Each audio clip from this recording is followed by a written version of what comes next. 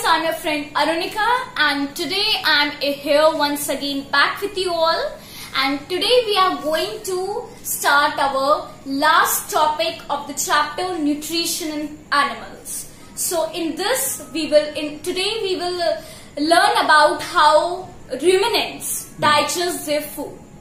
So what are ruminants? You might have seen cow, buffaloes, goats, sheep. They are chewing their food. And they eat grass. Normally they eat grass. So they chew their food, and without proper chewing they swallow their food at once. And the swallowed food goes into a chamber called rumen. And they bring back the swallowed food. They bring back to their mouth, and then they once again chewed it properly. And this process is known as rumination. And the animals which do that, they are ruminants. They are called ruminants. So let's get started.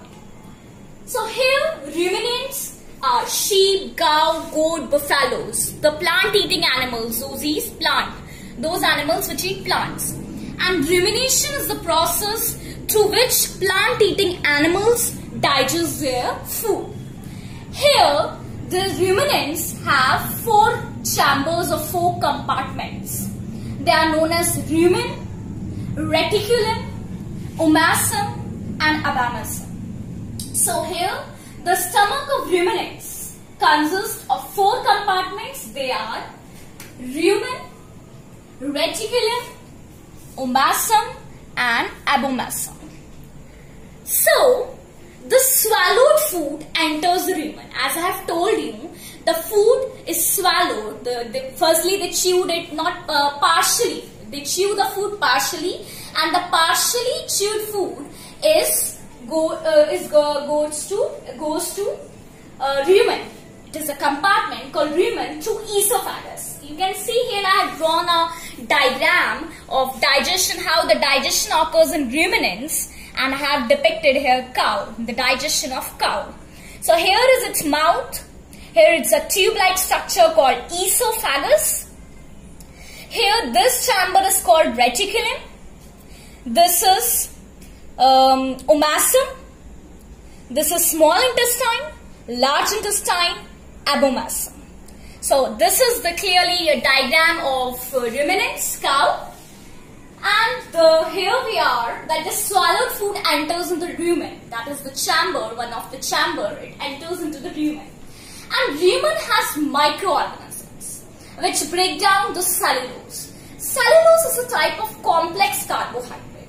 So it breaks down the cellulose into smaller food, partially food. And in rumen and reticulum, the food is mixed with saliva. Then the rumen and reticulum, they both are together, and the food is thus mixed with saliva here. The food is mixed with saliva here and separated. Here only the food is separated into 2 layers.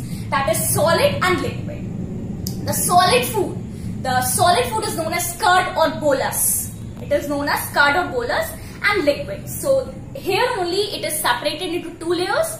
That is solid and liquid materials.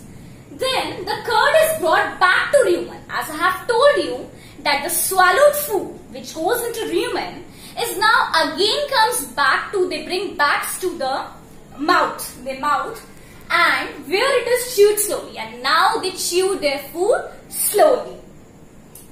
When the curd is chewed and swallowed again, it enters into omasum, and then the chewed and swallowed food, the food is chewed properly, and this food enters into omasum. Here is the omasum. It enters here. Then the food is further broken down into smaller compounds, which then enters into abomasum. And from here, omasum, it enters into abomasum. Okay. So in this chamber, in abomasum, the digested food is secreted. In abomasum, the digested food is secreted, and here the food is fully digested. And now here the food is fully digested.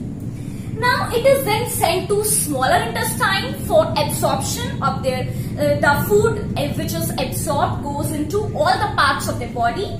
So after abomasum, it goes into small intestine where food is absorbed properly.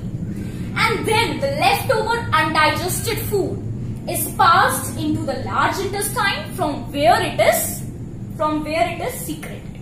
And there from the leftover, then from small intestine it goes into large intestine. Here large intestine, in large intestine here is undigested or unabsorbed food, and here it is then passed out.